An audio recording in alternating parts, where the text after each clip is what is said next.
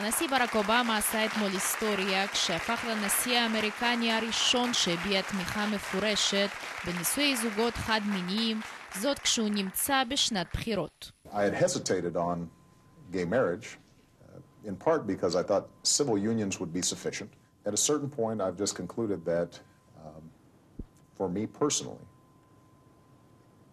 it is important for me to go ahead and affirm that I think same-sex couples should be able to get married. דבריו עוררו היום אהדה אמיתית בקרב הקהילה ההומו-לסבית בארצות הברית. I have never felt so proud to be an American as today.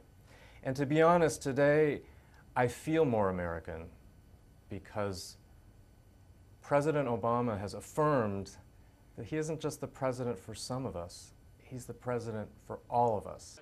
בעבר אמר אובמה כי דעותיו בנושא מתפתחות. ברעיון אמש הבהיר כי מדובר בעמדתו האישית ושעל כל מדינה להחליט כיצד לטפל בה.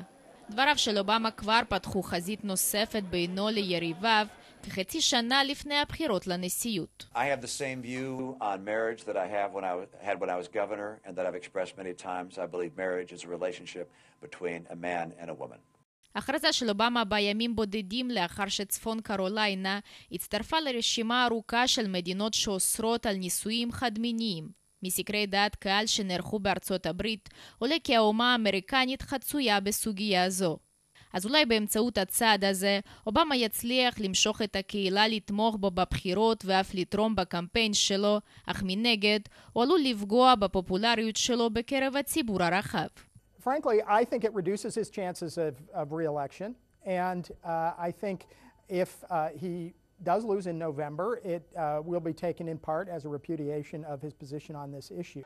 גם בישראל דברי אובמה עוררו כבר לא מעט תגובות. יושבת ראש האופוזיציה הטרייה חברת הכנסת שלי יחימוביץ' הביעה את תמיכתה.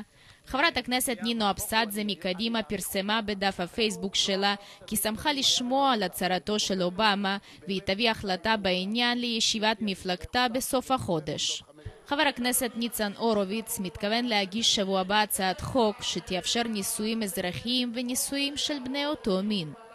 אכן מדובר כאן בהכרזה דרמטית לארצות הברית שעשויה לעורר עוד לא מעט הדים ואולי לבסוף להביא לשינוי התפיסה הרווחת.